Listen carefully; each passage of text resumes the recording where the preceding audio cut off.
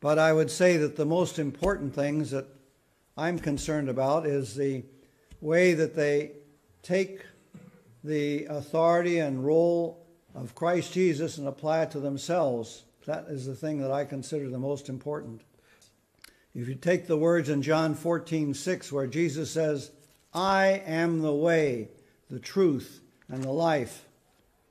The organization says, we agree with that, that's true, but he is the way, but we are the way to him. And you cannot have a relationship with Jesus Christ except through us, his organization. And they say, yes, he is the truth, but we are the channel of the truth, and all truth comes through us. And they say, yes, he is the life, but you will never gain life unless you associate with our organization, which is like entering into the ark of Noah's day.